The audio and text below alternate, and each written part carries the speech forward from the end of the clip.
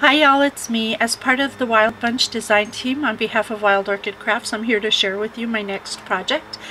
For this project, my concept was thinking about Thanksgiving, and when I have family over, I like to decorate the table, and I try to incorporate a lot of handmade items on the table, and also give gifts to each person for each holiday. It's just a tradition of something I've been doing over the years. So that's kind of where the idea came from. The item I made is not my idea, however, it's from Yolanda, who's so crafty here on YouTube. She showed a tutorial on how to make these, and if you stick around to the end, I'll just show you a brief tutorial on how I did it, so that you can make them yourself if you choose to do so. And so for the first, I have 3 different sets, so you might want to just look at each different set to see the variety, and the reason they're different is because I assign each person a pattern, and then that person sticks with their pattern for the evening, and you'll see what I'm talking about in a second. So the first one I'm going to show you, these are the items that were used. These are the white leaves, the white blooms, the foundation blooms. I love these things. You can color them up as much as you need to or not. I used the white heather stems.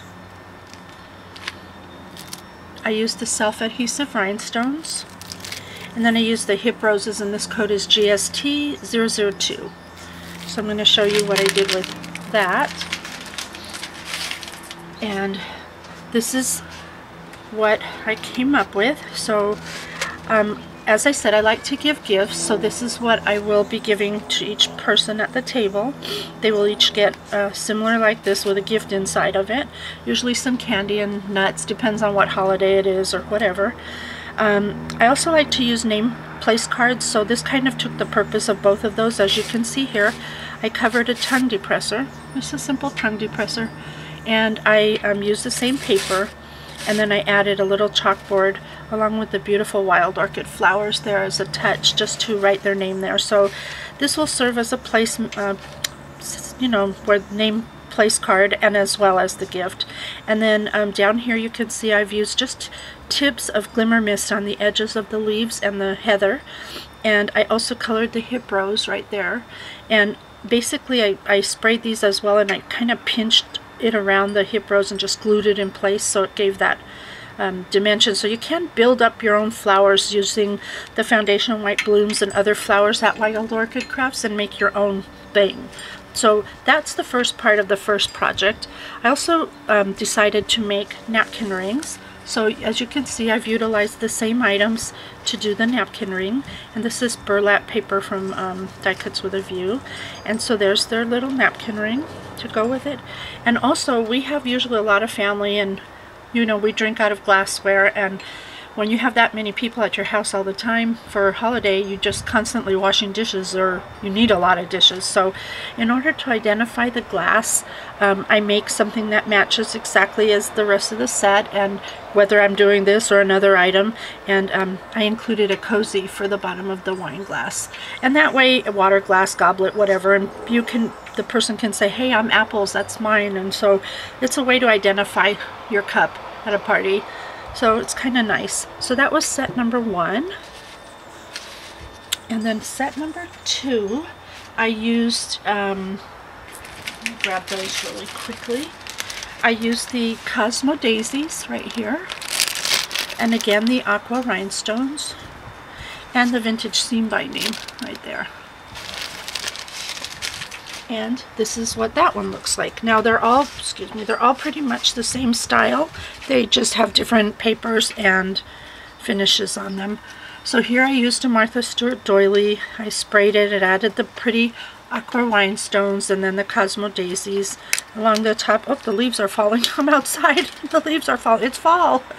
So, and then I used it up here as well, and the same concept. I added the little bling there, and so that, and then this would be the napkin ring, which matches the collection that's down there as well. And it was funny because this is a leaf pattern, and a leaf fell on me. Anyway, and there's the cozy. You just basically cut a circle and then cut a slit and another circle, so it'll slide right onto your project. And then the next one I did, I'll show you the items I used for this one. and I've used the pearl sprays, and this is MKX 624 right there. I use these beautiful two-tone aqua wild roses. I love these things. Beautiful. And I've used the flatback pearl and ivory, and I've also used the mixed colored tea roses. And this is what that set looks like. So here's the treat gift bag and the name card holder right here. Again, you can see I've lined the pearls up top there, down here, the bottom. I've bent over the sprays to make a loop so the sprays were popping out from here behind the beautiful flowers. And I just took the yellow because it was a bit too bright, and I sprayed it with some glimmer mist that was brown tone to tone down the color of the flower a little bit. That's what's so great about flowers. You know, even if you don't have exactly the color you need, you can spray them and paint them. And there you can see I have felt at the bottom of that one as well. So yeah, you can alter them in so many ways, which is awesome. And here's the napkin ring for that one. Real pretty. And then here's the cup cozy. So there you go. Those are the 3 items. Now, I just want to show you briefly how to make that little treat thing, because I have a tutorial on my website if you go to my channel, and I just posted it a few videos back, and it shows how to make this envelope if you don't have these kind of envelopes. These came from Michael's, their Recollection, and they're in a box of corrugated cards, and that's what Yolanda showed us to use to make these little, she calls them kind of like French fry boxes. So the only thing you're going to need to do with this is lay it down on your scoreboard, and you're going to score it at 1 inch. You want to make sure you get that really nice and creased at 1 inch. If it doesn't go through, turn it over and rescore it on the other side at 1 inch as well. Just make sure you get those lines really nice and drawn. And now that's basically all you have to do. I'm going to go ahead and fold that on the crease because I want to make sure that I have a good fold there. And then you're basically going to stick your hand down in there, and you're going to start to flatten the bottom like this, and it'll fold right where that crease line is. You see there? And you get like this cat ear effect. And then those ends are just going to get adhered down. Flatten them out, of course. Take your time with it like that. So that's how you do the bottom, and then that's why I covered it with felt, because I didn't want to see those 2 little ends there.